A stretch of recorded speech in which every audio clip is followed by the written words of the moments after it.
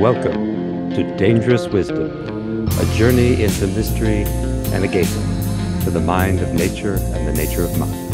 This is Dr. Nikos, your friendly neighborhood soul doctor, happy to be here with you so that together we can create a culture of wisdom, love, and beauty. My friends, I am delighted to bring you a little bit of paradox, literally a pair of docs, a couple of soul doctors today. I have Dr. Leslie Ellis with us, and I will have to put on my spectacles to be able to read her bio properly for you. So Dr. Leslie Ellis is a leading expert in the use of experiential and somatic approaches in psychotherapy, in particular for working with dreams and nightmares. She is the author of A Clinician's Guide to Dream Therapy. She has a Ph.D. in clinical psychology and worked as a therapist in private practice in Vancouver. Whew, what a delightful place. Vancouver, British Columbia, for more than 25 years. She is a certifying coordinator and former president of the International Focusing Institute. And she incorporates this gentle yet profound method of internal inquiry into her method of engaging with dreams. Leslie now offers dream study programs online, certifying clinicians in her unique method of embodied experiential dream work. She also teaches with the Jung platform and the Polyvagal Institute.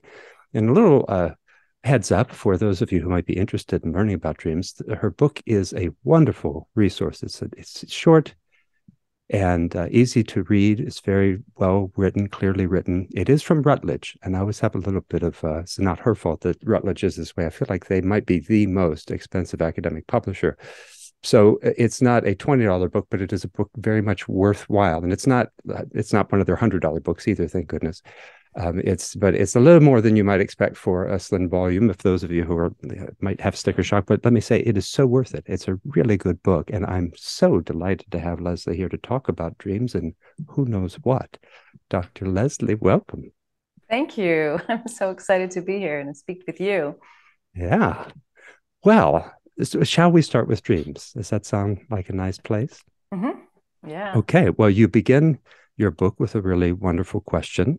That is, why should we bother?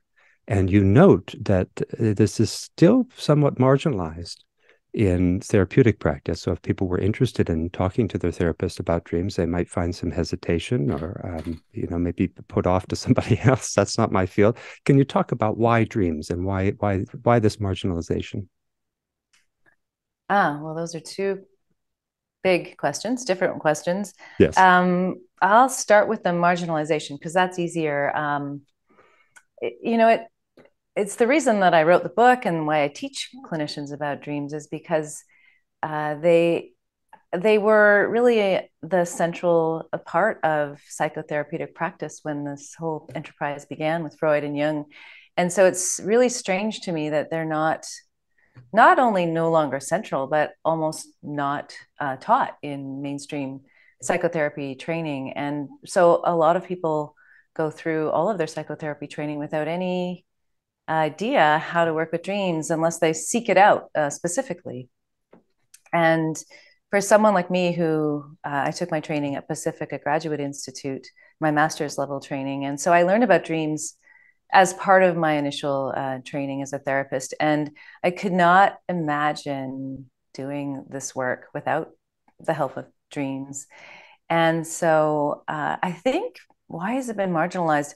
I think it's mostly the sort of trend toward evidence-based approaches and time limited psychotherapeutic sessions and time limited in terms of scope and length. And so dream work it's seen, I think, by a lot of people as esoteric and on the fringe and takes too long, is too complicated, all of those reasons.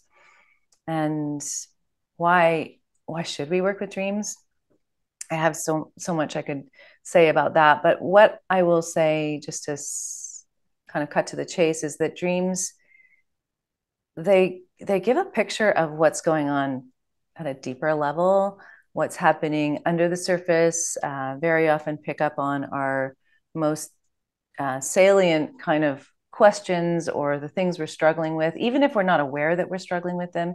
So they cut to the chase. They bring the topic of conversation right to the heart of the matter. And if you're coming to someone for psychotherapy, it seems to me, well, being a therapist for 25 years, I can say people don't always get to the heart of the matter. There's a lot of a problem focus and a lot of repetition, and I think dreams make the process very efficient, and the dialogue is it deepens immediately. There's an instant connection to at the soul level, if you want. I mean, that's a loaded word, but it drops it for me when I sit with someone in their dream. It drops us into a level of dialogue that's instantly so much deeper than what would happen otherwise. So that's a start. Yeah. Well, it's interesting because it brings up some deep questions about how we know ourselves. Philosophers have long been interested in the question of how do we know the world and how do we know ourselves? And it's then almost ironic to speak about evidence-based paradigms getting in the way and in some way maybe blocking off what has long been considered a huge realm of access and a huge realm of resource for knowing ourselves in the world. And isn't that such a strange thing that the paradigm seems to be so strained that it doesn't, knowledge has become there an endarkenment, not an enlightenment. Well, this is what we know, it's evidence-based. And you're saying, well, that's funny because it turns out I think a lot of the evidence-based things don't always get to the core issue. That if we just, and there I hear Socrates, once again, Socrates always remind us that Sophia, wisdom, that she does not like clocks. And she's not interested in our schedules and our agendas. And she said, look, if you want to know yourself and you want to know me and the world, you have to throw out the clock. But then there too, it's so interesting. You're saying, well, but if you just did take that time, well, you'd save yourself a lot of wheel spinning, Yes, it is ironic.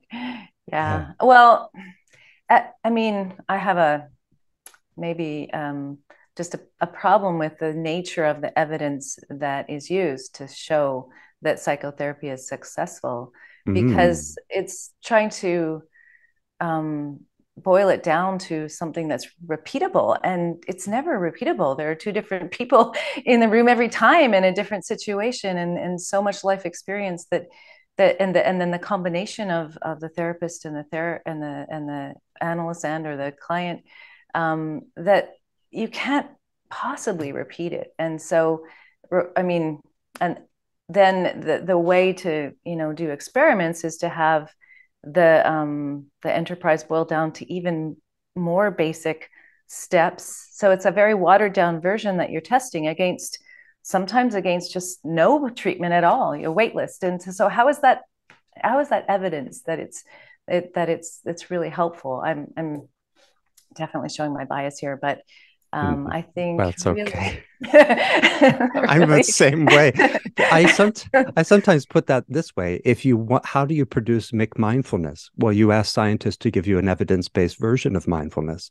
Extract from the tradition, ignore 90% of what it says, give me something that's a little bit fragmented, and that's how you get mindfulness. And so we're going to have dream work if we allow this current paradigm to do it. But if we were to expand the paradigm or recognize that the paradigm needs to shift, then yeah, sure, you could have science that would integrate variables rather than isolating them. That could be an important thing to do. It's so funny how what came to mind as you were talking about that is how Jung talked about synchronicity. It's almost as if you could say, well, the therapeutic process just is a process of allowing synchronicity to happen, but we sometimes call it insight. But we, you're playing at that deep level because he was saying that's the issue. It's not repeatable.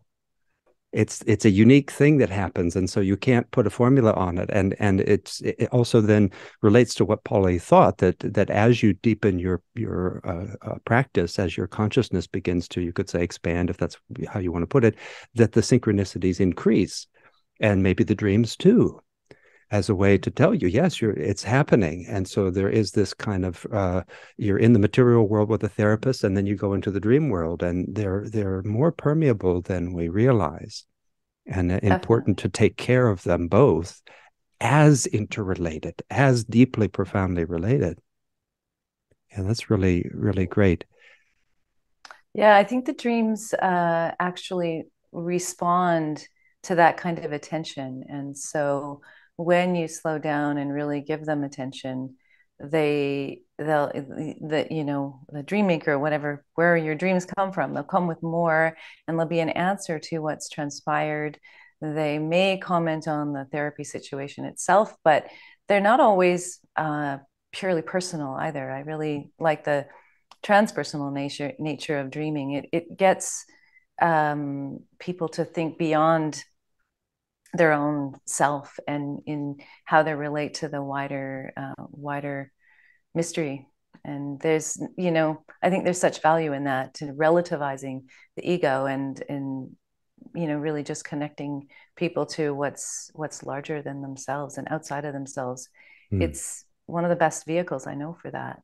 Yeah, I like what there was a link there between the slowing down and the dream. It's as if the dreams are always asking us to slow down, and they have to get louder if we don't, or if the matter is urgent. You're going to keep having this nightmare until you really stop and find someone who can help you. And in this context, that could be very hard to find somebody, but you can't.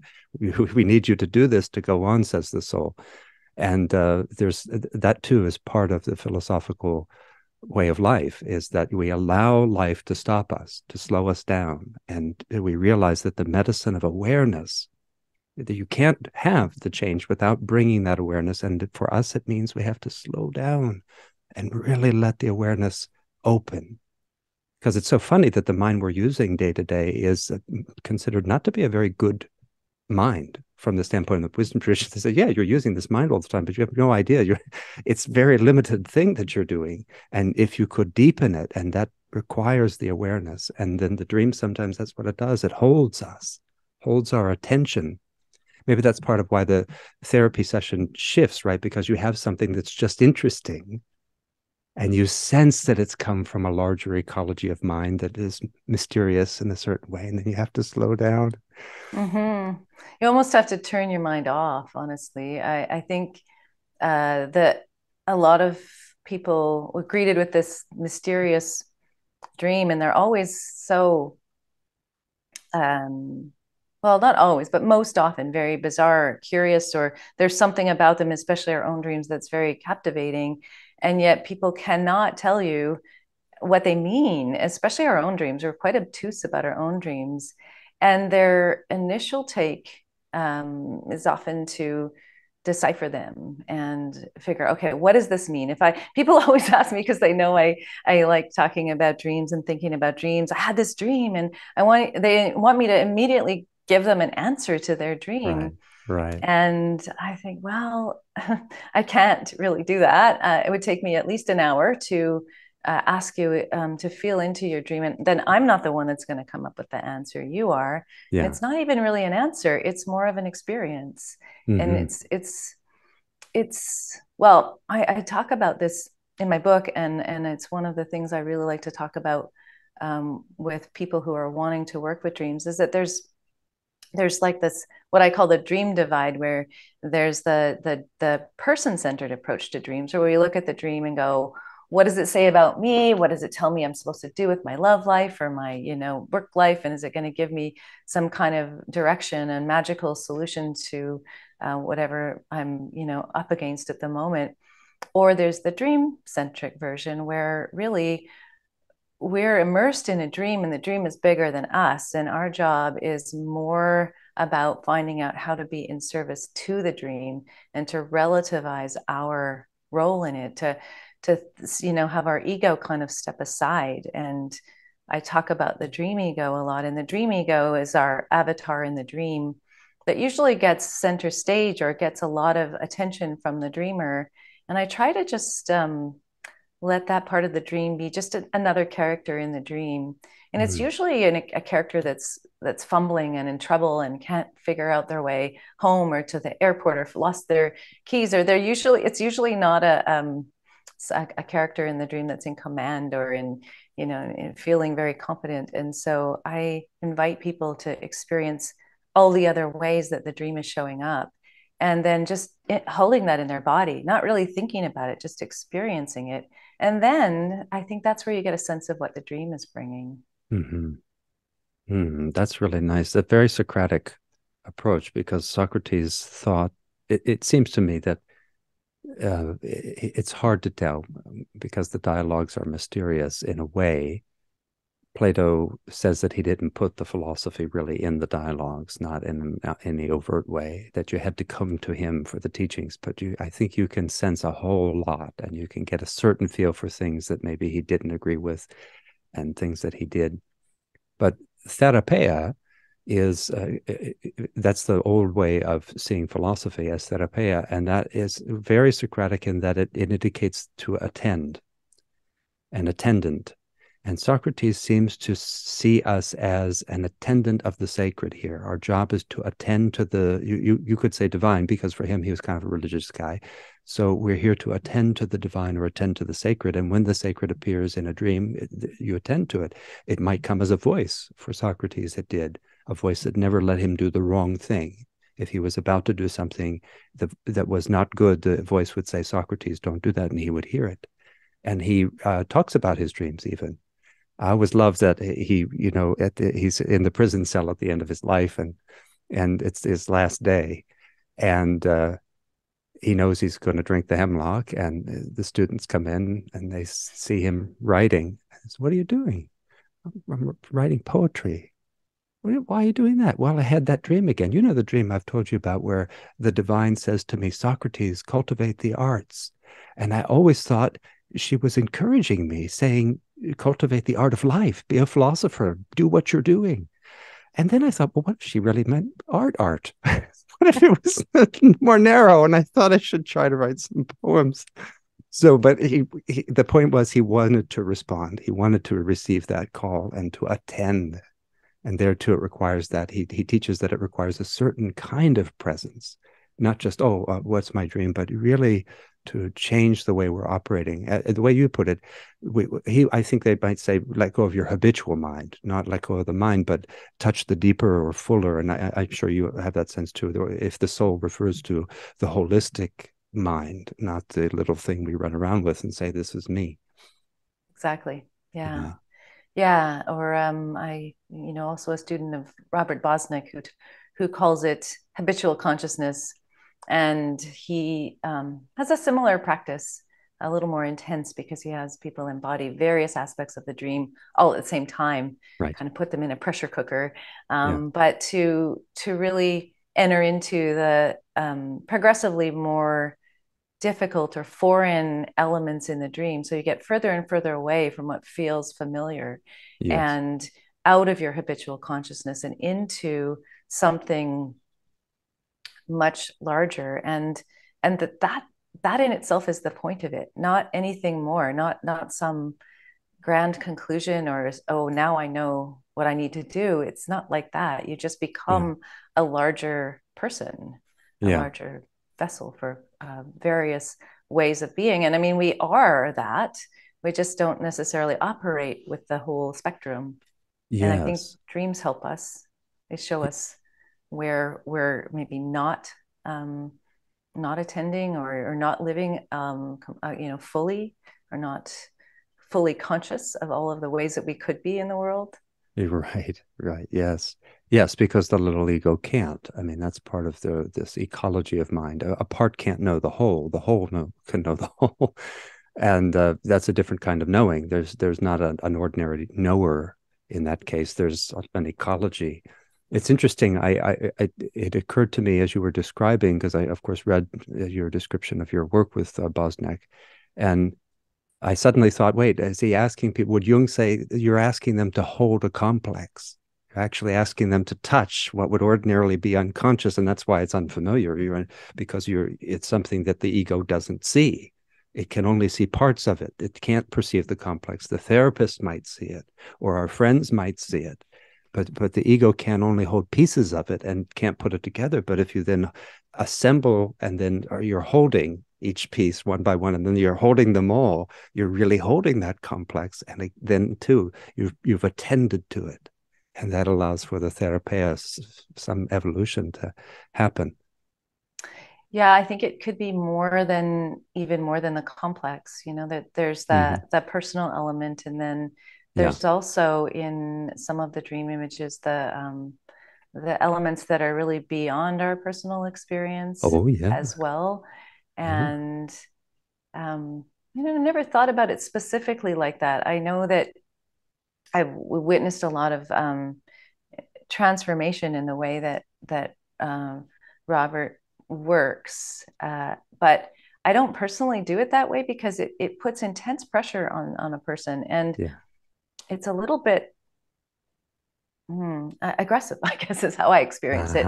Yeah. And I'm not that way. I feel like um, the better way is for my I guess focusing oriented approach is to allow it to kind of be an interaction, something that happens a little bit more fluidly, or like silk, or like it isn't forced, and it's still challenging, but I just ease a person into their dream world. I enter it with them as well. I think over time I've gotten to be more adept at this, where I have an image of their dream as they're describing it. I don't know if it's accurate, but I feel like I'm walking in it with them. And so they have company, and then we pick up any people or things in the dream that are also company. And then with that extra kind of support, then the other pieces of the dream start to look different. They just do. The scary elements or the foreign elements, they really do shift in real time if you do that. And Mm. then what happens after that is really totally unpredictable. Mm. And I never have a preconception about anything in a dream, whether it's good or bad, or I don't use those value judgments at all.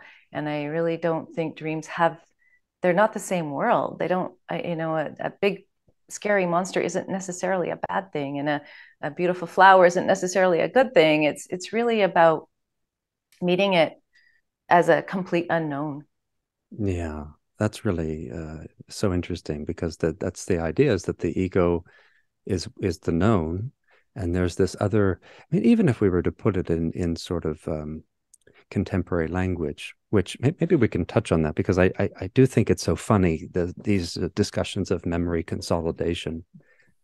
That's one of the theories for why we're dreaming, and what I think is funny about that is it subtly, in a habitual way, whatever people might say or proclaim, it imagines that there is a faculty of memory, whereas mind is not broken into pieces. You can't, if you had zero memory, but you don't have a functioning mind. And so it's not, it seems to me that's the reason why it's important too is that you're telling people, well, you're consolidating memory, rather than, no, the soul is making itself forward. And then you have to be so careful. Then, well, what do you want to make of yourself? What will you make tonight? What will you have paid attention to during the day that then you made salient, or you enjoyed or savored the emotion, or metabolized the emotion, or didn't? And all of that is about you making yourself and the world onward, that we're making the world onward. And the memory consolidation thing just seems so typical of our, very linear approach, and your mind is trapped inside of a skull, as opposed to it might be bigger. And that's what you were gesturing to too, that the elements in the dream that seem to be transpersonal, that means they're not, but maybe mind itself, what we consider personal, well, I can't locate it inside a bag of skin or in a skull. I can't find it in there. But it's an interesting I don't know. I think it's a weird, it shows where we're still anemic in our theorizing, I think. Yeah, it gets a bit swimmy to talk about. I do think there is a way that the dreaming is implicated in what we pick up from our recent experience and what we carry forward. Not that we choose it, we actually aren't choosing it in the dreaming. It's happening while we're actually not, we don't have much volition at all. But when we have a dream, we can point our attention or attend to what came, and that then becomes a where we co-create this process, or we participate in the process, because our attention then, I guess it would consolidate it to some degree. It would become much more apparent. It would become much more easy to recall. And so if you believe that what's happening when we're sleeping and when other forces are at work, we're just much more fluid. If you believe that that's really valuable, then paying attention to your dreams will bring that, it just brings it more to life, and it creates a whole relationship with this other world, which I find, I don't have great words for it. It's enlarging, it's deepening, it makes life richer and slower at the same time. And Yeah. it depends really so much on who's dreaming and what their mission is, I suppose. I don't Hmm. presume to have, like some people simply want to sort out their personal life, or they want to just have their nightmares stop. Yeah. And so it's not always this esoteric, it's sometimes very practical. And dreams can operate at that level too. They can give pretty clear pictures of what is. They don't Mm. necessarily tell you what to do about it, but I've found if you sit with a dream that really feels related to a current life issue, it's a very honest portrayal. It's a very much sort of a, yeah, gulp. Yep, that's actually exactly how it is, and that's Mm. helpful. It's Mm. helpful to really get an honest picture sometimes. Yeah. And isn't that an interesting aspect of it, to be able to be willing to see ourselves? And that might be why we don't have as much dream work, is that there's a way for therapy to get co-opted into the pattern of insanity. Therapy is you could say that it doesn't matter what the therapist intends, the larger ecology, because you were talking about volition. It's such an interesting question philosophically. Uh, Maybe we'll come back to that a little bit, but I may claim the intention that I genuinely want to help you, but the larger pattern in the culture might say, yeah, you can help them, but not in a way where it's going to stop them from doing what we want them to do. We can't Right, have that. protective, and yes, Right. part And of the. so, yeah, well, yeah, right. I mean, it's even I'm thinking too of that famous moment where Jung meets the person who's supposedly a shaman, right, in Africa, and he's asking the fellow about dreams, and he says, "Oh, I know what you mean. My father used to have those." You don't dream. No, and he was crying, and he said, "Why? What do we need to dream for? The district commissioner tells us what the weather will do, where to move, when we're going to fight." And so there might be something in the larger culture repressing too much from the dream, too much commentary about, well, your life, that job is meaningless. You should quit it. Capitalism is ridiculous. You should find a way to stop it. We can't have that. So then therapists are all secretly hiding from the truth. Yeah, I hadn't thought about that, but it is true that dreams are a little bit outside of time Uh-huh. and not so concerned with the sort of day-to-day concerns of life, or fitting in, or Yeah. they're yeah, they can be kind of subversive. And the other thing is that it's not just in therapy where it's that enterprise is kind of turned away from dreams, is that people also turn away from their dreams, and probably for similar reasons. Yes. There's I think a recognition, but not a conscious recognition, that this is asking something of us, that is a little bit different, or maybe a lot different from what we're already doing, or is just a really honest picture of what might be right and what might be wrong with it. And it's very easy to then just dismiss them because they do come in a bizarre form, and you can just say, well, that made me uncomfortable. It's just nonsense, or I already know what it means, is usually the easiest way to dismiss it, to say, yeah, Right. I already know about this dream. I know what it's all about, that unwillingness to be with the not knowing. Yeah, that's it. Yeah, I definitely meant to implicate that as well. So thank you for elaborating it. Absolutely. That's the sort of, I mean, sometimes even I'll tell people, if you are ready, then say to your soul before you go to sleep, I really am ready to see some truth tonight. And I really ask you to reveal it to me. And I know I'm going to be okay. I know it's just going to be a dream. I just really want to know some truth. And I promise to try to remember it tomorrow and to live it in some way. You have to be ready for that. And I don't encourage some novice person that you have to have some practice to know that you can turn toward the difficult thing. That's part of what the wisdom traditions would say about dreaming, is that, when you look in the Tibetan tradition, or if you consider a figure like Socrates, or how the ancient Greeks behaved with relationship to these entrances to the vast ecology of mind that is the soul, you don't do it. You don't practice dream yoga without preliminaries. And there might be a lot of training to really know that you have the compassion to turn toward something that might at first be scary to the ego, and that you have verified your trust in yourself to work with that, because otherwise it can be scary and it could even be traumatizing potentially. So we can handle these things too lightly. And maybe that's part of the same thing, is there's a self-defense mechanism of the system and a self-defense mechanism of our ego saying, well, we haven't been in this culture given the training to know that we could look at what the soul might really ask that would be so scary. And that's why I'm always encouraging the more, I see psychology as such a sister to philosophy, as having really grown from it, as Jung kind of recognized himself as a philosopher. And that's why I think it's more dialogue between psychologists and philosophers is so important, because we could then the wisdom traditions have these things to help strengthen us, so that if you know you can receive it, then you can receive the more difficult thing.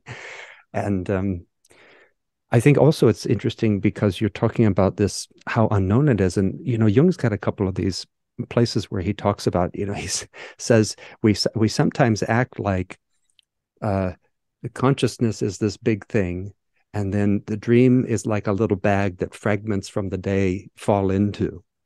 And he said that's backwards.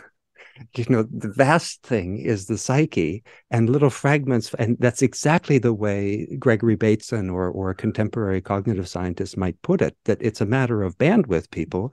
What you are identifying as I is so tiny. And there's this vast thing that also doesn't operate always in a strictly linear sequence.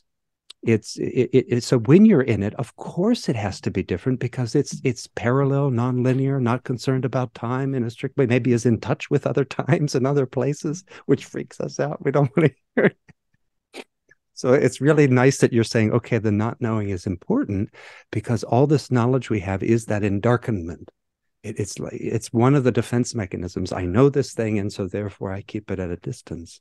Mm-hmm. Forgetting is also another way. I don't think we hold on to the dreams that are too much for us. Honestly, I think the dreams themselves are edited. Not that they edit themselves, but that we Yeah. edit them without really even realizing we're doing it. We'll have a big dream.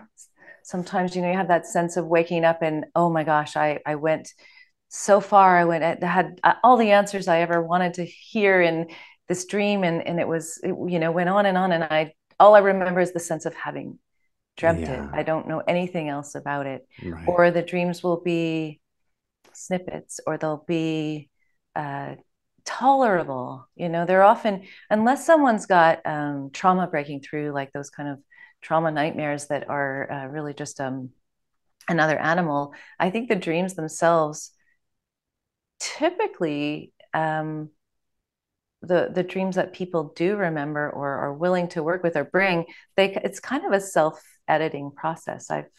I rarely see people drop a great big dream into a session without any kind of preparedness for it or capability of being with it. And I've had people come to me and say, well, I've been carrying this dream around for 15 or 20 years, and now I think I'm ready to work with this dream. So they know when they have it that this is a really big dream and that they weren't ready until they were ready. So I do think that it's okay even without training. And I like that idea. However, I also think you could wait forever if you wanted to be ready. Yeah. And so at some point, I feel like you need to jump in, and the dreams themselves will help you. They don't Yes. necessarily put you in over your head, although they can. I'm not saying that they can't, but Yeah. a lot of times they seem to be um, either self-selecting, or our memory will self-select, or we will just not choose or see a dream as important until we're actually ready to be with whatever it is that they're bringing. Yeah, absolutely. Well, I think that we're saying something resonant there in the sense that what I certainly wouldn't want to suggest that people can't work with their dreams at all. But the most important element of what I was suggesting there is that as we verify our capacity to turn toward difficult things, then the difficult things can come. And as we deepen an actual wisdom in life, then we really have a knowing of those things in a different way so that they don't seem like what they would have seemed to the other me that was, undeveloped. So the idea is, again, bringing them together, that if the culture could give us more training, if we could draw from the wisdom traditions, then more and more people would have the strength to receive more and more from their dreams.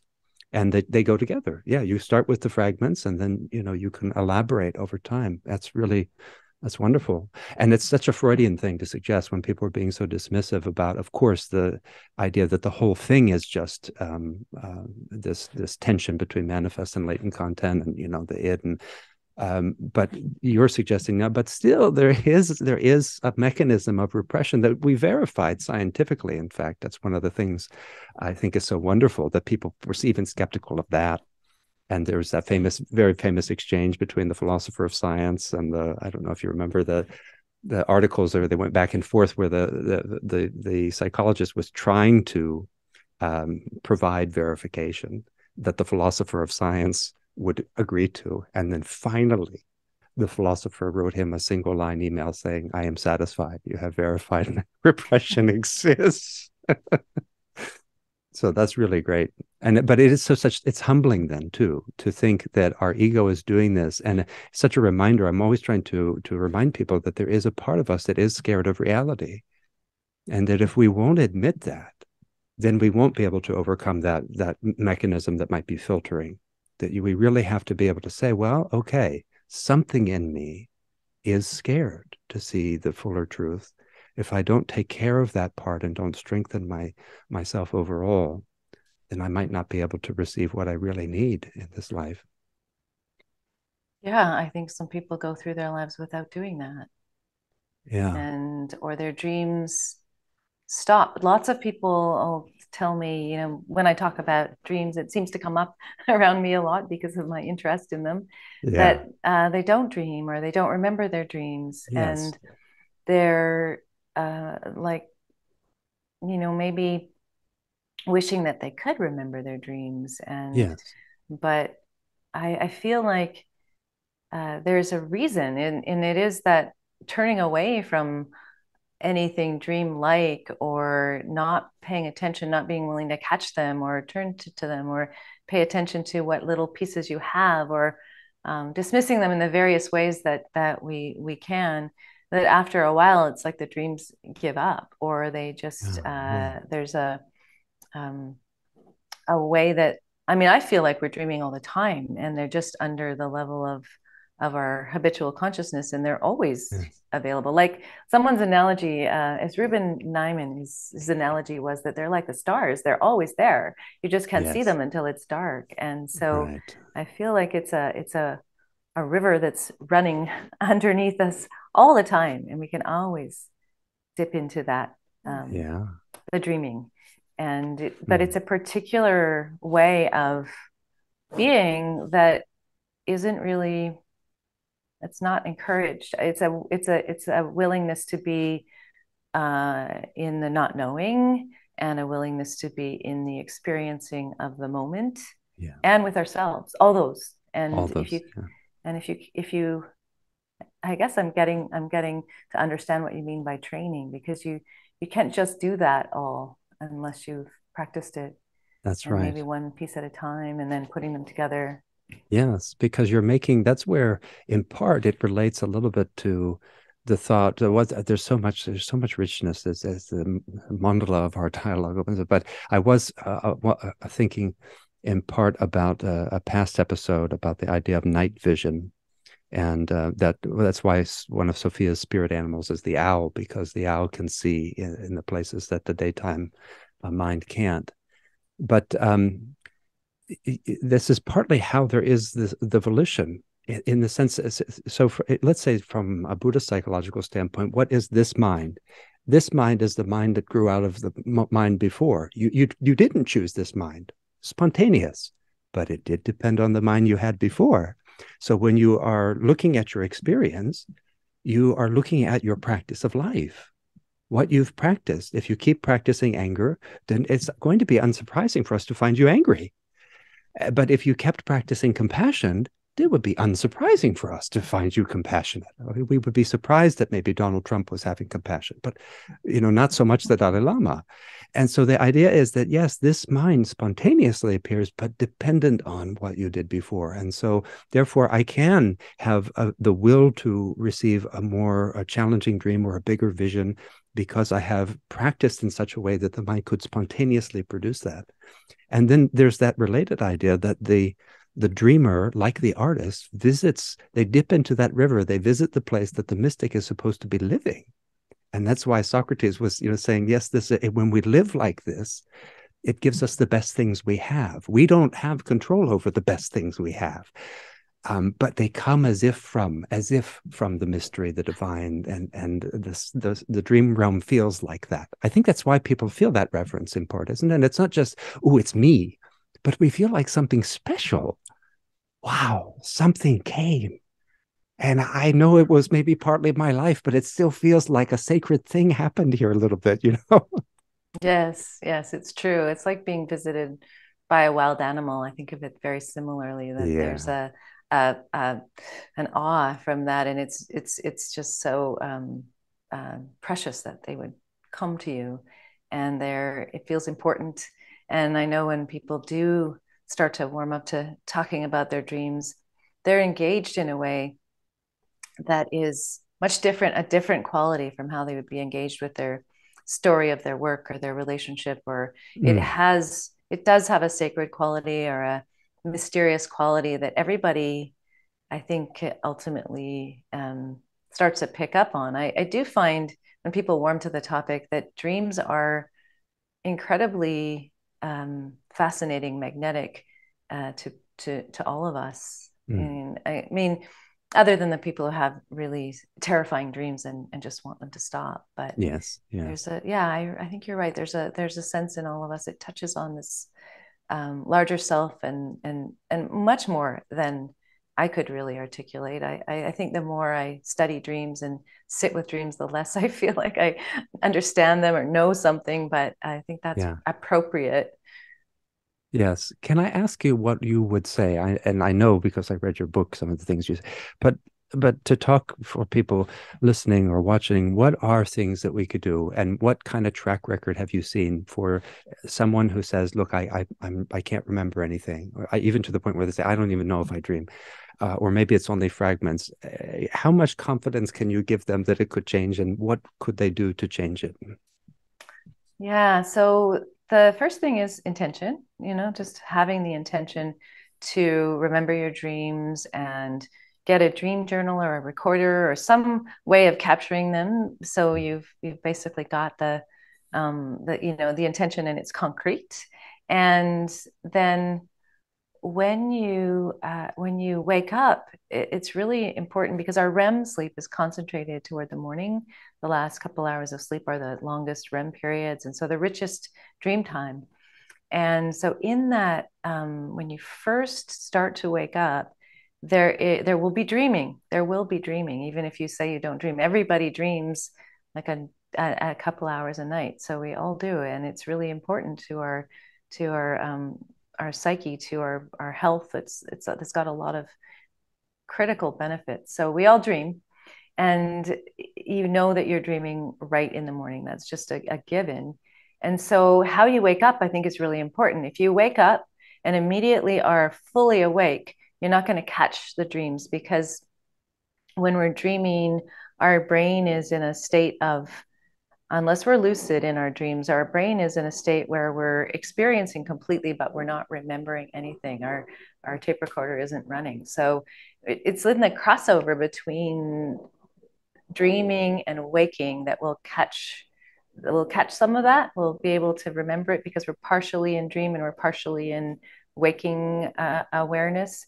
And so it's important to sort of make that, extend that time, this liminal in between state where you try to lie really still and try to stay with where you were. Ask yourself, where was I just now? What was I seeing?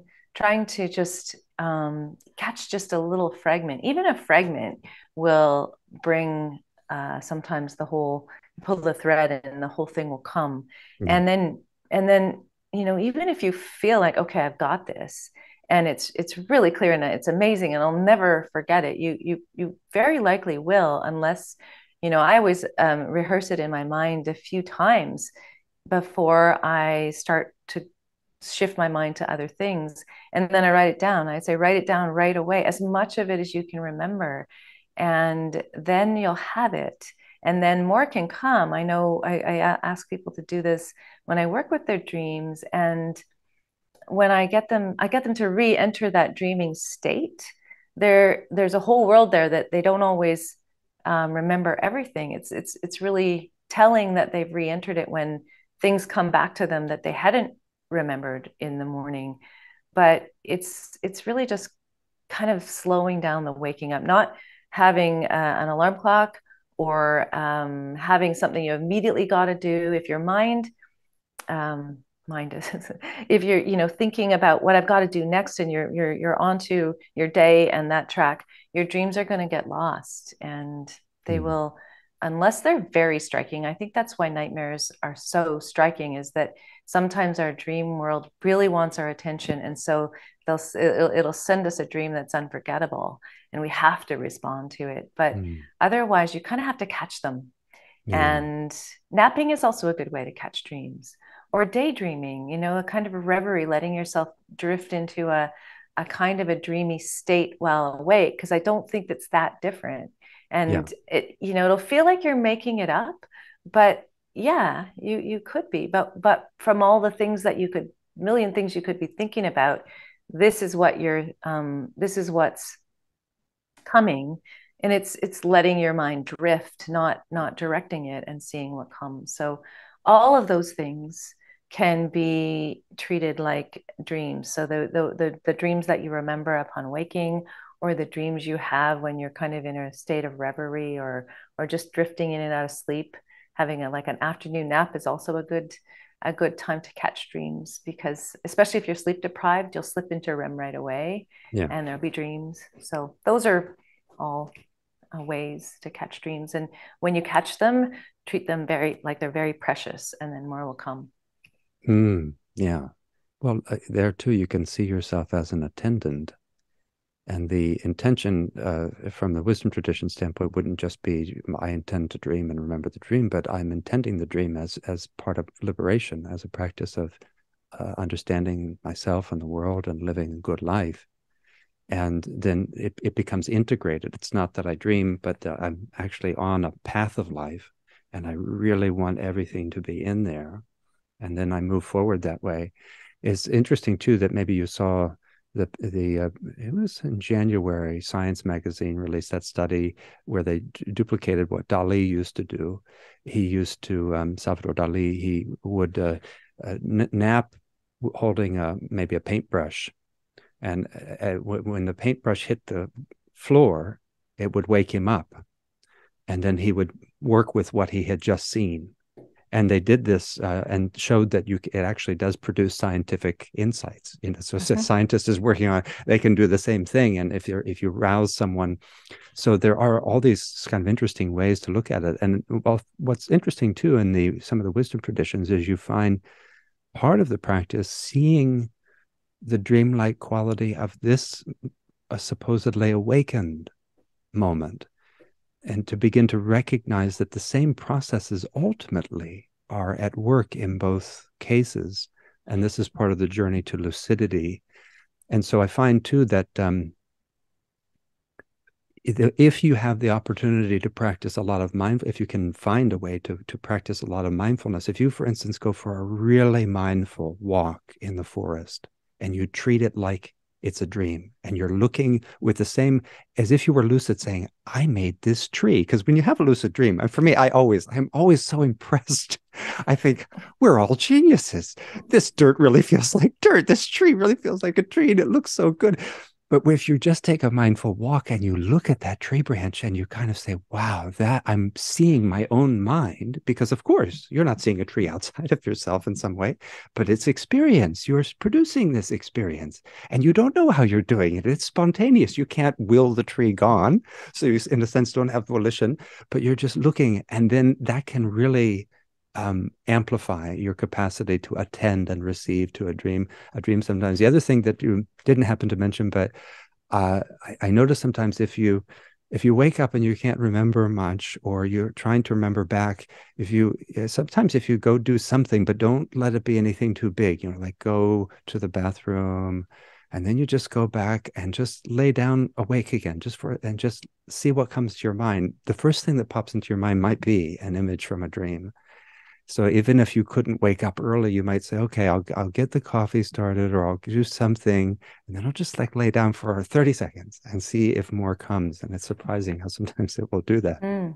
Yeah, if you don't fully wake up and you stay in that more daydreamy state. Yeah. Or, and sometimes dreams they'll flash spontaneously during the day. You'll have some association that suddenly, your dream comes back to you in its entirety. And it's very interesting that it's not always a direct link from what you're doing to your dream, but they can return.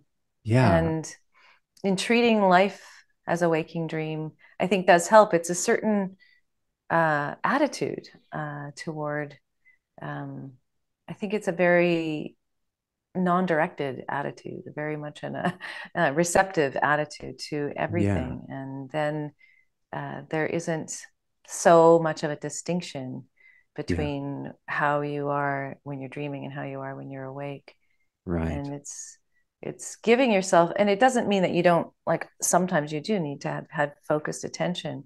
But I think I've just been writing about this, how little time we give to that sort of unfocused, allowing our mind to wander and just be wild and do what it will. And so we lose that, maybe lose that capacity, or it feels like a waste of time or boring. And I know a lot of, I love this. I go for long walks in the woods. I hunt for mushrooms when the mushrooms are up, and I spend a lot of time out there. And I never, almost never have my phone except to take pictures. And I don't listen to even your podcast. I just let my mind wander. And I think a lot of that space is being eaten up these days with just read this book called Stolen Focus, and it's all about this idea that we're not letting our minds have their free reign, and so we're not letting ourselves daydream or we'll let our mind kind of do what it will. And in that time, there's a lot of really important things that happen that just don't get a chance to. We don't have enough time when we sleep. our sleep's being eroded. It's kind of a, you talk about the ecology of our mind and our consciousness, and I think it's being eroded in these ways. Yeah, we both read Nyman's article about the kind of REM deficit that we Yes, are yeah. experiencing. So that might be something for people to be aware of. It's not just that you, again, I think that cultural level is important. It's to say that your dreams are threatening to the culture, and so it's draining them away from you. There is a reduction in REM sleep. So we're having like a not only a sleep crisis, but a REM crisis. We're not getting enough rest and we're not dreaming enough. And then we're not given the tools to know what it would mean to let the dreams inform our life in a very, it's very participatory, I would say. You were saying very receptive, and I understand what you mean by that. You're letting go of the doer, but it's like participatory and responsive at the same time, like really letting there be a dance, and that that you really feel engaged, but you're not controlling it. So somehow there's a place there. And you're right, we're not allowed to have this non-directive time, unstructured time. David Strayer's work also comes to mind here too, right? Because of he found out that, and this is something that the spiritual traditions have known. If you ask a spiritual teacher who's run retreats, they'll say, even if a person's got a daily practice of like an hour or 2 hours a day, they meditate every day, it's still going to take them 2 or 3 days to produce what I would consider a workable mind. You don't realize that this mind you're operating out of it's not very conducive to insight into reality, and that participatory thing where you can receive and be engaged at the same time. And Strayer found that with because he's a researcher, and he'd like to do these backcountry hiking things, and he realized that all his best ideas, he felt like they weren't coming while he was in the lab in the ecology of science. They were coming when he was out in the wilderness, but only after about 3-4 days. So he's asking people, and they say, "Oh yeah, man, it takes you a while to decompress from all that." And so he ran a study, and 2 groups. One went and just relaxed. They were, but they were still around. They were in a built environment and so on. The other group went into wilderness, no tech, no nothing. And both groups given creativity and cognitive measures. The wilderness group got 50% higher scores. So 50% increase in creativity and cognitive capacity by letting your mind get out of the thing that we're trapped in, and that is also making it hard for us to dream. And of course, the corporations don't like us to sleep. They want us to binge watch and buy things. So it's all feeding into making sure we don't dream and we don't daydream and we don't let our minds wander. Yeah, the book I was referring to is by Johann Hari, Stolen Focus.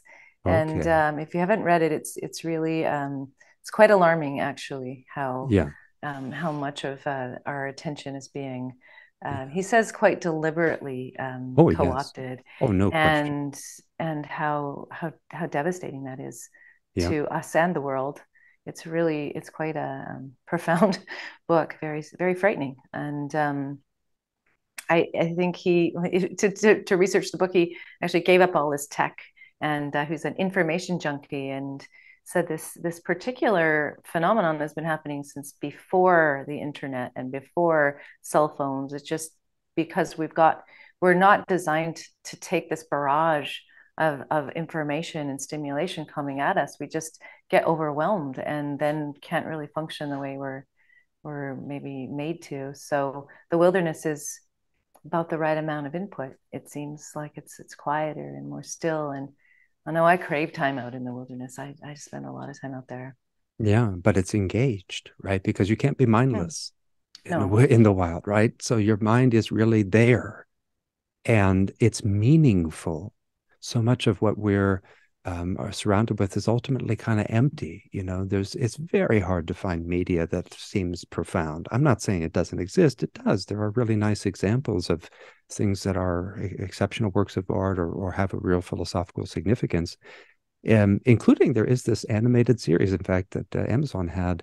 I think it's called Undone, and it is about the kind of play between reality and dream, and it's done in animation, but in a kind of realistic style animation. It's well done, okay, but that's still not the same as, you know, studying Plato or Buddha or something and going out into the woods.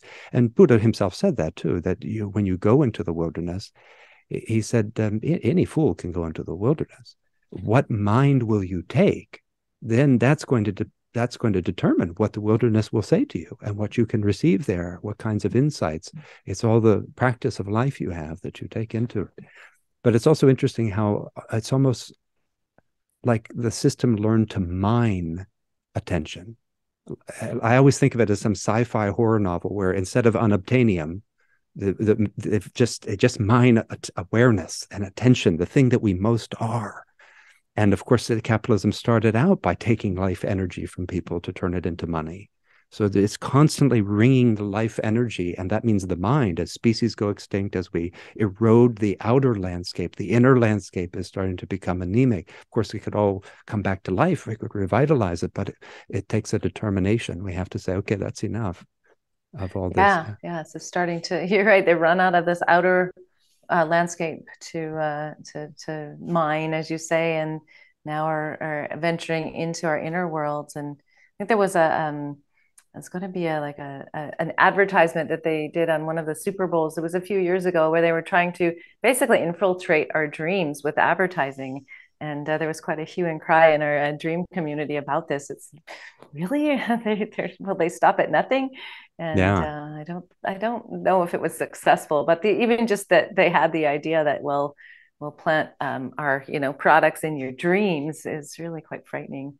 I don't Yeah. know if you could, but maybe. It's very Inception-like, isn't it? And you mentioned that movie and how it kind of gives us it's a way of the collective talking to us. Because I think that is what happens, right? We are, like Jung said, we walk around acting like we've got ideas in our head, but we're walking around in ideas. And that means that inception is happening all the time. If you live in a materialistic culture, then it's unsurprising the kinds of experiences you have. If you were to live in a different culture, that's what Plato was saying too, is even so important about the arts. Because he was saying, if the artists don't really if they don't have real wisdom, they won't create an ecology of insight. They will find ways that we might feel, oh, that was so profound or meaningful, but nothing will change. The culture can still be very corrupt and be producing work that, okay, yeah, aesthetically that's skillful and amazing, but how do we relate to it? And so, sure, it must be there must be a level of inception that we don't even realize. It's because it's so subtle. We just think it's me and my life, as opposed to, it's like the way I often think of, if a person has cancer, they think it's I have cancer. But the culture knows how to produce it in bodies. It's gotten so good at it that it's unsurprising when people have cancer. You say, well, of course, I live in a place where that's where. So the same thing maybe with our forgetfulness of dreams or what's allowed through. It's just, okay, it makes sense. But thanks to people like you, you do the work of helping awaken us. And to excavate those dreams. You know, it is because the dream world is so much larger. It is, I think, you don't have to go very far to get outside of that infiltration or that habitual way of seeing the world. I've just noticed that it's a very, very distinct progression that people follow when they pay attention to their dreams. And it because the dream world is so vast that is only the surface layer, and it isn't. I don't know. I could be wrong about this, but it feels like it's not that hard to get below it or beyond that particular influence, because it isn't that thick a layer. It's just the first thing, and beyond that, there's so much more, and it very much does become more, you say, participatory. I have a friend, Scott Sparrow, who calls this co-creative dream work, where dreaming is a process of,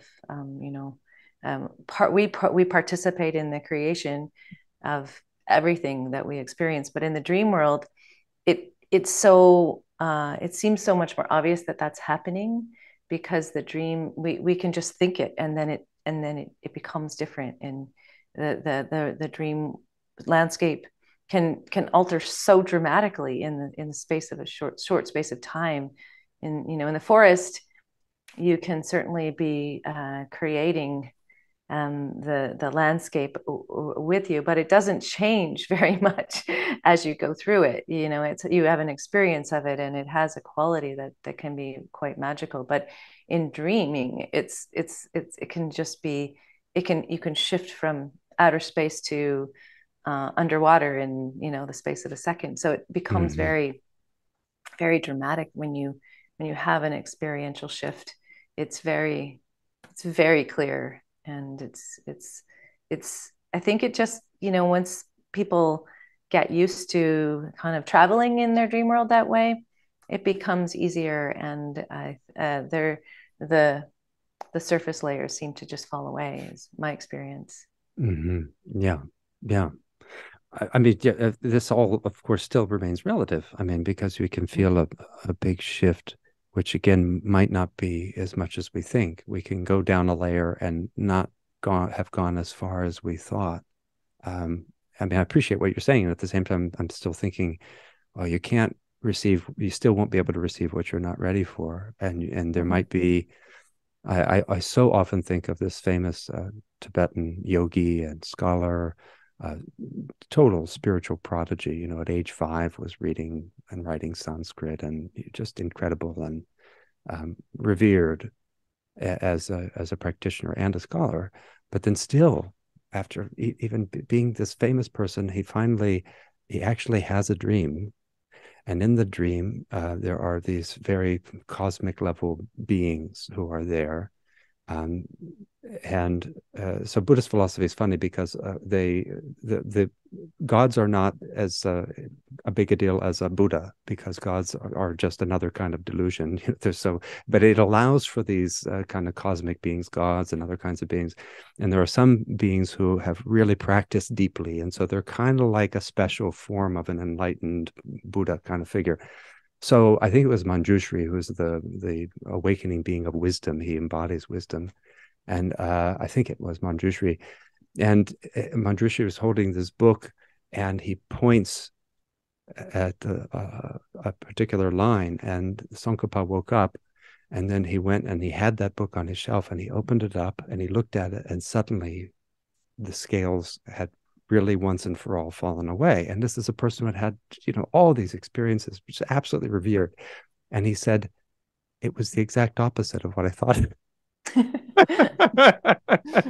So, this whole time, and his final realization is, yeah, all of that was just wrong. And it's interesting because when there are these stories of when Buddha was in the forest and he woke up, he supposedly, one of the things he said is, I and all beings have entered nirvana. And it touches on that sense of the instantaneous shift, that he experienced everything as having had a incredible, inconceivable, literally not conceivable shift. And then there's this wonderful scene when he's talking to this other fellow who is thinking like the world is kind of crappy. And he's like, man, it's so hard to get enlightened here. I mean, we have all this stuff, and there's, it's challenging. You got this human body you have to deal with.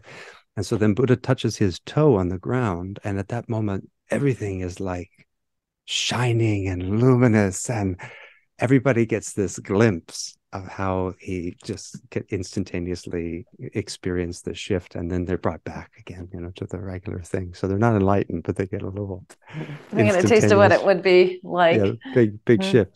But the Mm-hmm. dreams are magical in that way, though. As you're saying, they show us the unbelievable fluidity that is going on. Because when we look at the tree, we don't think that it is changing even, but the tree is. It's like if we could somehow see the tree as a pattern of impermanence, we would say, wow, it's alive and it's moving. And I don't have much else to say. You can resonate with that, but and just picturing how we're in the forest, and it's like to say that if we saw it like a dream, even though it would seem to have more stability than some dreams we have, that it still actually is very dreamlike. Mm-hmm. That makes Yeah, sense. it does make sense. I feel that sometimes it depends. I think, you know, that idea of having 3 or 4 days out there is something that resonates for me, because I think when I first go out in the woods for a walk, it's not like it feels all that different. I can say that I like it out there and my mind can be free. Yeah. But after a longer time, it it all seems to be like clearer and more. Um, I don't have the right words for it. I can just say it as the quality is different. I can feel the space around me in a different way. I can feel like Yeah.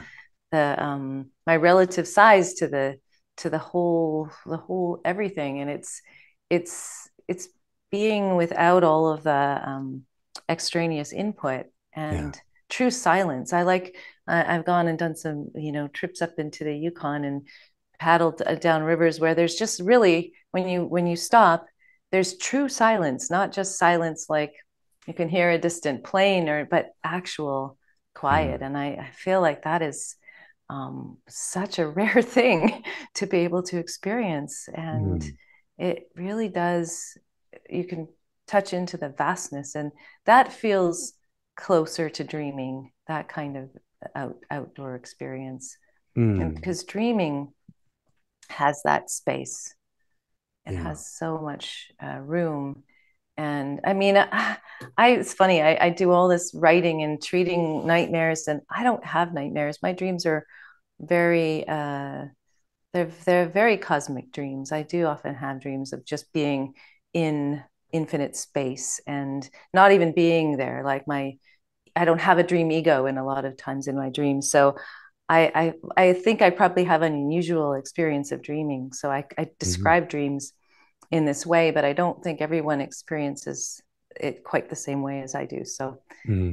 I can say that they don't, because I sit with a lot of dreams, but there is that potential always, I think, in dreaming, and yeah, I think you're saying in life itself as well, but it's harder to find.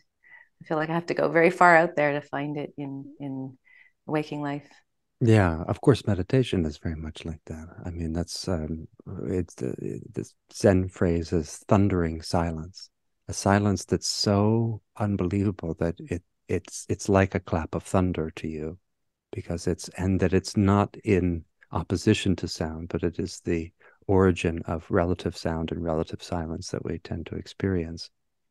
And so that's one place. And also, of course, then when you engage in lucid dreams and dream yoga, you're also getting a kind of different orientation toward it. Allows you to, if you wanted to, let the dream unfold in those cosmic directions. I mean, some of the one way of doing dream yoga practice is to live multiple lifetimes in a dream, so that you allow yourself to die, you allow your body to get old in the dream, die, go into the bardo, which is the between. And that's interesting, of course, because there are six.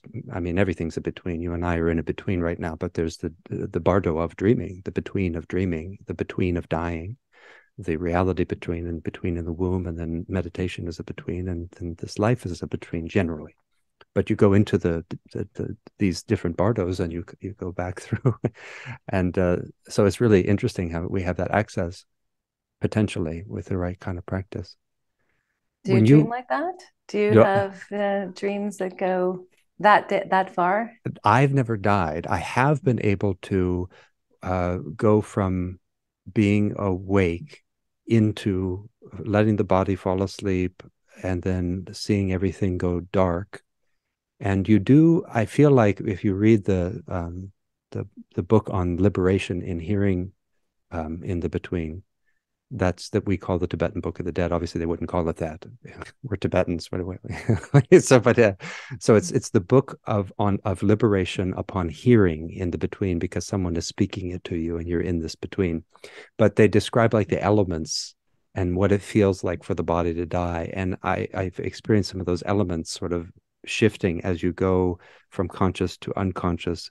Then everything is dark, and then the dream opens up as if I always feel like it's like the holodeck on the Enterprise. Like suddenly, whoom, everything is there, and you're aware that you just made this, and that it's really cool. Like someone flipped a switch, whoosh, and there's a scene, and you don't know what the scene's going to be, and then it's there. And so I've experienced that a few times. I haven't been able to die yet, other than the sort of experiences in meditation, which are the tradition teaches are like dying for various reasons, right?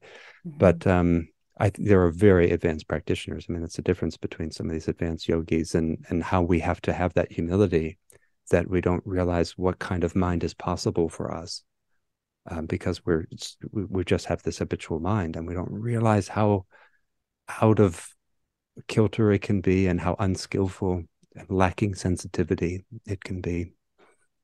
Yeah. Mm-hmm. But you've been in Yeah. the bardo of dying, Oh, many haven't you? times. Yeah. Yeah. Yes, I have. Yeah. Yeah, I think that part might be partly why my dreams have the characteristics they do. And I dream a lot about Yeah. that state. I think it's partly because it sounds like a bad experience, but it wasn't. Yeah. It Well, it's wasn't. often not. I mean, it sometimes is, but what is referred to as a near-death experience, or I mean, as people are sometimes changing that now, but a post-mortem experience, or I don't know. But it's very often that it's positive overall. For you, it was. Yeah, I was born um 2 months premature, so I feel like I arrived in an in-between state.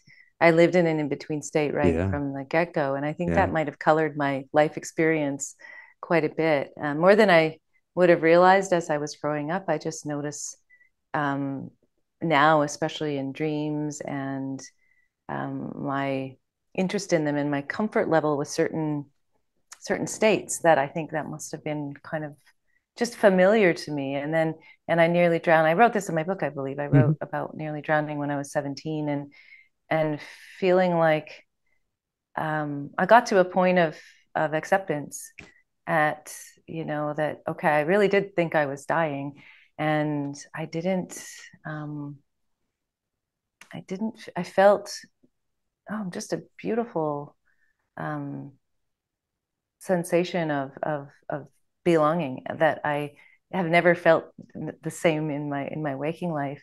Mm. And I never lost consciousness, but I did really think, oh my goodness, my poor mother, I really, I really can't do this. My sister and my mother, I really thought, I can't do this. I can't leave them right now. But I didn't feel for myself like it was a terrible thing. Hmm. And and then I've dreamt about that in various forms, many, many times, and then also gone into waking dream states and lucid dream states where these things are all overlapping, Hmm. and it's hard to put into words, but I do feel like it gives me this fearlessness that Hmm. I wouldn't have had otherwise, Hmm. willingness to go into the different realms and with other people in their dreams as well. I have a confidence that I think comes from all that experience that Hmm. I didn't cultivate. I didn't meditate. I just ended up in these extreme experiences that put me there, and I'm grateful for it. I really feel like it's made me wiser, deeper than I would have been otherwise. Hmm. That's quite an affirmation of life in general, and yeah, I think again, mine hasn't been. I haven't had a dying experience in the dream world. Well, of course, I think maybe no, I don't think I actually died and came back to life in a dream. Nor have I had too many. Like I certainly didn't have a post-mortem experience like you had. Only through spiritual practice have I ever had the thought, I think I might die. And like you, I thought of my poor mother. Oh, I don't know. Probably shouldn't do this. What would she think? But that really can be so helpful in so many ways. Like even just thinking how it draws us back. There's a literature around this, how brushes with death they have very similar effects to spiritual practice.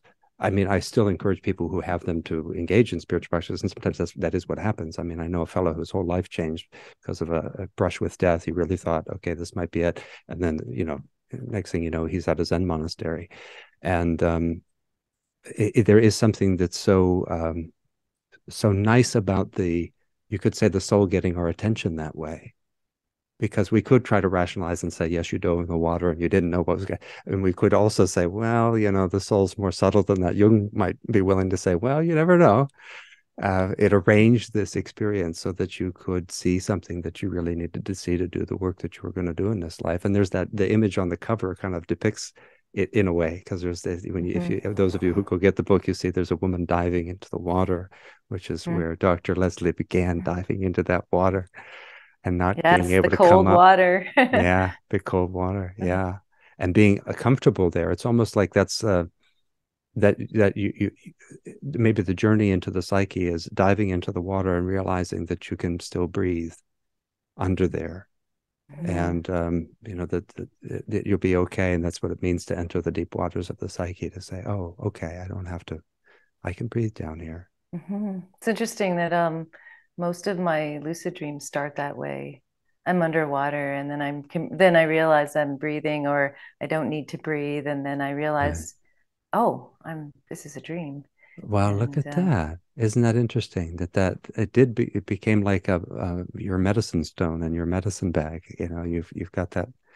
But at the same time, it still also didn't, there can be the sense that everything's okay, but again, the ego isn't quite done with everything. And there are parts, because you then later had a therapeutic experience that was important from that. It wasn't like, and I think that's so interesting that you tell your story about being. about that, oh, Milo,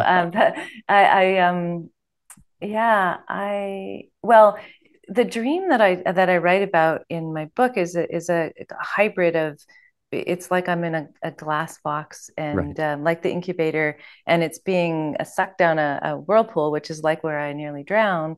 right. And it puts those two near death experiences into one, and there's a sense of being pulled down to the bottom, and that that there's really nobody there, and I reach up and there isn't anybody there. And this is I feel like this is partly a memory of what it was like when I was born, because I was born in that era of germ phobic, newborns, preemies weren't held like they are now. They really make a point of holding those babies and making sure that they get that touch, but I didn't. And so yeah, it was with a Jungian therapist. And it's my point of it is, of telling the story in the book, was because the dream by itself was not therapeutic, but this therapist who was very strict with the frame of the time, and wouldn't ever dream of touching me. He asked me to reenact this dream or go back into it and reach out, and then he actually grabbed my hand, and looked me in the eye and just gave me this physical sense of, yes, somebody is here. And it was shocking. First of all, because in the dream I wasn't expecting it, but also in life I was like, wow, this is this is not something that you would normally do. And it was quite it just rocked my body. Because it was such an unexpected shock, and it really shifted something for me in my sense of aloneness. It shifted that. I'm still somewhat of a lone wolf, but I feel like that experience of being met where I wasn't expecting anyone to be there was just a profoundly helpful thing. And the dream brought me the situation, but not necessarily the solution. So Yeah, to bring that dream like that to somebody who's a gifted therapist like this man, was yeah, it was just it made it into a powerfully positive and really deeply moving experience that shifted something. I don't know how else I would have gotten to that mm. material, that Mm. sensation. I really feel like that was the dream was a gift, but it's like if I hadn't done that, it would be like a gift I didn't open. Yeah, yeah. And there too, it's that ecology of mind, because when we come back from the dream or whatever the experience was, we're back in the habitual mind, whether we like it or not. Unless we think we've become totally enlightened or something, then you're back to, there's habits and they're pulling you back. And the whole point of a dream is that the larger ecology of mind can know things that the smaller ecology of mind can't. And that's why we have to have, community. That's why Jesus said, where any two of you meet, there also am I. And same thing in the Buddhist tradition. You have the three jewels, which are the realized teacher, the teachings that help you become realized, and then the community. And same thing with Plato's Academy, community, and the love relationship. That being feeling a caring, compassionate relationship allows you to think things that you can't think otherwise. So it's really that's also so affirming of therapeia, when one is there to attend to your soul. And even that's the nature of love, isn't it? That we learn how to attend to the soul of our beloved because we want them to be able to have those insights that lead them to feel happier and freer and more themselves, or whatever that might mean. It's a tricky thing, but yeah, that's very. It reminds me very much of focusing. This idea that from Jen Lin's focusing, he talks about how this line, which I don't remember exactly, but something about that being the ability to only truly be myself when I'm with you. That there's a way that being felt, being seen, the interaction adds more and makes it possible to go beyond what you would be able to if the person wasn't with you or wasn't listening in a certain way. It's a quality of presence. It's not just being with someone, but being with someone with that quality of presence that brings more. It brings your more authentic expression forward, I think. Yeah, well, if we are relationality through and through, not a bunch of objects that are in relationships, but if there's only relationality, then of course that's the way it is. And you have to learn how to enter those larger ecologies of mind, whether we call those helpers from other dimensions, or we can hear the trees, or it's with somebody there. Yeah, Socrates too, had this idea. We go along, we're each on our own 2 feet, but we're together. And we feel stronger and more stable because of that. Yeah, that's really that's knowing ourselves in a different way and knowing the world in a different way. What is the activity? What is the proper way to know self and world? And Martin Buber realized that too, because he had that sense that the I-you relationship, which you can have with a tree or a stone, is still that is calling forth the divine to be there and kind of illuminate more than you could on your own. Mm. I thou, he said, I thou. I-you, it He can said, I do. you? Really? Yeah, well, Walter Kaufman pointed that out because the Okay, Buber that's why family. maybe I read it wrong. No, what he pointed out is that other translators made it thou, but it was not. It was intimate, but it was, of course, supposed to be reverential. But if I like Walter Kaufman as a thinker and as a human being, he really was a person with a lot of integrity. And people are criticizing some of his translation choices, but I still prefer to read his versions of Nietzsche and Buber. But the Buber family asked him to do it, and in his introduction, he talks about that it is Ich den Du, which would be familiar in German, and but it's reverential. It's a reverential you. So it's kind of, he's inviting us to see it. And that's why people used I and thou, because they were emphasizing that it was somehow reverential, but it really is also so intimate. Like he felt the thou made it seem like it was too far away. Mm. Yeah. Yeah, wonderful. Well, I would like to talk about focusing. Maybe we'll do that in another dialogue. I had a feeling that there'd be so much to say about dreams, and I want to just have a few more minutes to let you say whatever else you think is important. I mean, focusing is interesting to me for those of you who will hopefully tune in again. Maybe you'll be seeing this when Dr. Leslie and I have another one up there. Since it was developed in part by a philosopher and he was working as a therapist, therapeia, I see it as the activity of therapeia. I see that as more like what I think philosophy is than what he thought. We differ on what philosophy is a little bit, because he's a little bit like he thinks it's the manufacture of concepts. He sort of says that in different places, that the philosophy is the creation of concepts. I don't think that's quite the way I see it, but that's okay, because I respect people who do that work. I think it's really interesting. Okay, but just about dreams, what would you like us to know that we didn't touch on, or what haven't you been able to say? I think you've done a few interviews, and this book is so cool. Again, I really recommend it to people. She takes you through the steps of how you would work with a dream. She takes you through different views on what dreams are, different therapeutic orientations with examples. I mean, it's just, there's a lot there in a not super long book. I think it's 150 something pages with, super easy, clear to read, easy to read. I don't mean like it's just good. You did such a good job. Oh, thank But you. what would you like to say that you haven't said, or that you have said before and you want us to think about? Or Hmm. Wow, open-ended. I would say, because part of a big part of the reason I wrote this book and talk about dreams so much is because they have been such a gift to me and also a gift to me in my work with clients. And if you're whether you're a therapist or not, I guess the thing I want to get across is that um, dreams are to not dismiss them, first of all. hmm. A lot of people are really find their dreams disturbing and really prefer to dismiss them. But I feel like the attitude that you bring to them colors your relationship with them. And so if you're afraid of your dreams, they become scary. And if you love your dreams, they become loving and they respond to you. And even like my dream of drowning, I could have gone, wow, that's a horrible dream, and that reminded me of when I nearly died, and I could have just closed the book and went, I just, wow, that was awful, and I didn't have that attitude. I think it partly was because that near death experience was so actually loving, but it also was just by way of example. I turned toward that dream and saw it, even though it was technically a nightmare. It woke me up. It woke me up as being pulled under, and I was definitely frightened.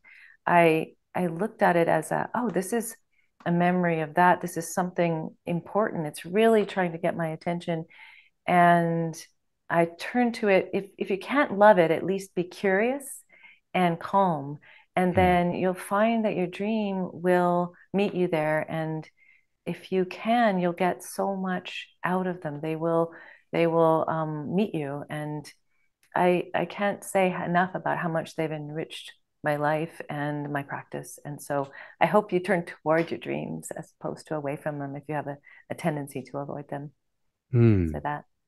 And I hope that if there are any therapists listening to hear that encouragement of that this is a powerful way to work, and you demonstrate that again and again. Your own personal example is we just touched on, of really that experience of working with something helped you and shifted something experientially in a way that is deep and profound and that you really appreciate. It's also wonderful to hear you express. I always say that Sophia, or the soul, however you want to think of that, she doesn't bring something that she doesn't believe you can handle. So something in us thinks we can handle even the thing that the ego is saying, I can't handle that. And I think that's part of what you're saying is, no, it's appearing there because it wants to help you. And if you were to say, oh, I think this is help, it might look scary at first, but that you even had the experience that so many people have of this, it's as if there's something so loving at the base of everything, that even your near death experience was, wow, there's still something loving here. And this dream that scared me, but it's still something loving there somehow, that wants me to grow and knows that I can, has so much confidence in me. And then you met that confidence, all right, because you have it in you, which is a wonderful thing. That's so good. And just how important it must be for people to begin to try to listen so we can recover this. I also wonder, it's something like this is partly the thinking of the world and how the world thinks itself forward. That might be what's unbalancing about it, or feels a little weird, because we're thinking the thinking that the world thinks. Uh, I Bateson did a really good job about this. He said, there's a syllogism in Barbara, and that is the syllogism in Barbara is all humans are mortal. Socrates is a human. Socrates is going to die. Socrates is mortal, and that's clear. He said, but then there's a syllogism. He calls it the syllogism in grass. Uh, Human beings die. Grass dies. Human beings are grass. And he said, that's the way the world thought human beings into existence. And so dreams, because they're like that, and art because it's like that, and spiritual practices because they either create that through ceremony or internal experiences as your life unfolds, you start to enter the thinking of the world, which just isn't quite like our ordinary human thinking, but you can get good at it. You could begin to think the world forward in a more vitalizing way, and maybe studying dreams in that spirit to understand that this is how the world's trying to think your soul forward, and to think the whole thing forward, to create it forward, is a part of what we learn from them. Yeah, I think that's so beautifully put.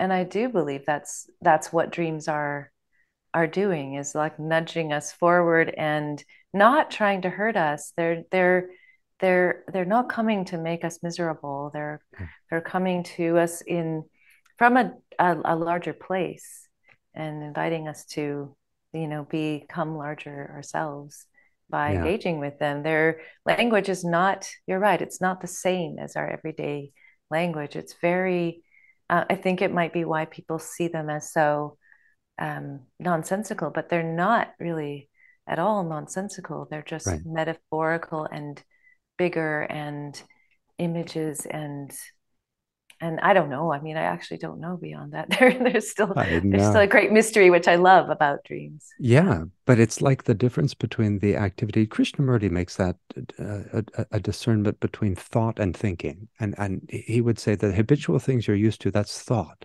because it's a pattern that you're just actually repeating with very little. So it's like the syllogism in Barbara. You do it again and again and again. I had a crappy day. I'm going to have a drink. I drank too much. I woke up. I had a crappy day. I'm going to have a drink. And so you're just stuck in this pattern. And he would say thinking is the alive activity, and he would say you discover it in meditation. But I think he would agree that you could discover it in dreams, that is an alive thinking. And you sense then that the world is nonlinear, interwoven, associative, magical, dynamic, and that it's not a bunch of objects, but it's a dance of relationality that you can receive guidance from, and live the world forward from. Yes, and anything can happen from there. Anything, Yeah. right? It's like there's no limit to what's possible in the dream world. Yeah. Now, just a final thing too, but because I feel like I'm trying to encourage everybody to think about this, but you do specifically talk about the patients that we would need, and that as a therapist, you don't just try to stick one of these into a session. Could you say a little bit about that? What kind of time? I mean, I think, gosh, it's a hard thing, because I know what it's like. We're all so busy, and I think that's part of the deal here. We're being kept busy. We're supposed to have the robots working by now. Now it's like we're afraid the robots are going to take our jobs. They're going to take our jobs. No, they're supposed to, so you have more time to dream. Or we Yes. just need to stop doing some of the dumb jobs we do that take away from time to dream. How does anything happen? People are dreaming the world forward, right? So, but okay, just let's be honest about what you think is appropriate time, and For you mean working with people who yeah, bring dreams to yeah. therapy? Hmm. Well, when people, I mean, what happens is that partly the dreams take care of this, because of the nature of memory and remembering dreams that we talked about. So it seems like when there's images or experiences that people are ready for, their dreams will become more vivid and they'll remember them. And then within that, it seems like there's a progression. It depends where the person is in their own say personal development, and where their interests lie. Because if they're in a place where they're very much interested in solving their waking life problems, their dreams will be mostly about that. They will have a spiritual dimension, because they all do. But if you're trying to pull that from a dream when someone's really just up against life um, difficulties, then they're not gonna engage with it. They're not gonna enjoy it, and um, they will probably be not interested. But it's like meeting the person where they're at with the dream they bring, figuring out with them what they think. I always ask someone immediately, when they have a dream, what did you make of it? What's your sense of this dream? And I'll use that as a gauge to say, okay, we'll enter it here. And then you have to also assess their ability to engage with experiencing, Mm-hmm. to actually be with the dream. And I never sit with a dream and try and figure out what it means. And Mm-hmm. so that isn't something that I feel is very fruitful. But I will. People have varying levels of ability to sit with experiencing directly, and so I think of it like I think this is a Buddhist term of touch and go, but also in learning to fly, plane, you land and then take off again, and so it's a little bit like that about just dipping into experience and seeing um, how much tolerance a person has for that, because it can be overwhelming. Mm-hmm. And what I find is that that first dream, you really just see how it goes, and when somebody feels like they're flowing with it, you can just carry on. And I always start with finding helpful places in dreams, resources in dreams, and embodying those so that the experience is loving, and that they're my first mission is really just to show them how loving and helpful a dream can be, and Mm-hmm. develop a relationship with dreaming itself, Mm-hmm. and then see what the next dream brings. See if they bring another dream. They may never bring another dream. They may go, oh boy, that's too much. That's Yeah. usually not what happens. But see what the how the dream answers, Yeah. and that will tell you. And the dreams will kind of guide you. Mm. So it's about like starting with dipping your toe in the water and seeing if it's inviting or not, Yeah. trying to keeping it at a level that feels inviting and doable and supportive. Yeah. So that's an important thing for people to keep in mind, is that with the right approach, what you'll find is, even in a difficult dream, you'll find resources that are strengthening right immediately, let alone what the deeper, and that there's a difference between a deep meaningfulness and a meaning that we could write down. So obviously, to draw on, Socrates would laugh at the question, "What's the meaning of life?" That's because he's touched the deep meaningfulness that it has shifted him. So there is an insight there, but it's not one that you say, "Well, this is the meaning of the dream." But insight did come, and it was healing and transformative in nature, because I could be in the meaningfulness. I think that's a weird distinction, and it's subtle, but it's very practical. It's those things where we say, "Oh, I see, something has changed," and you're Yeah, guiding there's a people to shift. that. Yeah. Yeah, there's a shift, an entering into a dream, shifting from, oh, this is just a mystery, this is nonsensical, to an aha moment. Yeah. Yeah. I feel it's feeling into, I feel what this is about, and then Yes. having the insight is I think a byproduct of that shift, not a goal in itself, but when Hmm. insight drops in, oh, there's been a shift. That's right. And Yes. so it's finding the recognition. It's like a recognition in a dream. I feel how that's speaking to me, and it can Yes. be anything. It can be anything. It's often just what someone needs to sense or know. Right. So, and See, it's that's sorry, I was no, just going to no. say it's not easy. This is artful. I guess Yes. that, it's, and and the book is very much like a step by step, like a primer. If you know nothing about dream work, you can go through, and it's very, as you're saying, easy to read. It's not meant to be difficult. It's a way to to to to venture in without feeling overwhelmed by it. But once you start, it does become artful. It becomes a way of listening that you'll Yes. develop by doing it. Right. And what's interesting too, again, see, knowledge depends on our way of knowing. We think there's just knowledge. And so if you say, what's the meaning of the dream, you're asking well, tell me what I need to know, or what it's telling me. But then if that's going to depend on the process we use, then there isn't a pre-existing thing that we find. So then on another level, Plato would take that idea, I think, is what he's telling us, is knowledge depends on then the knower. If you're not the kind of person who could know a certain thing, then you just won't be able to know it. When you become that person, in other words, when you shift, then the knowledge can arrive because you changed what you are actually, which also touches on the whole suggestion I had before, which is that the dream is making us. It's asking us to be made anew. And if we could become the kind of person that it's inviting us to, then it will grant the insight, because it says, oh, you changed. Now you can have this. Here's the thing. And there might have been all kinds of things that could have been available depending on what you became. And then that shows too, that miracle that we were talking about, that you're watching the impermanence. There's not a client there. There's a patterning of impermanence. It's a thing that's just flowing and doesn't even see itself as flowing. It's me. I'm telling you my dream.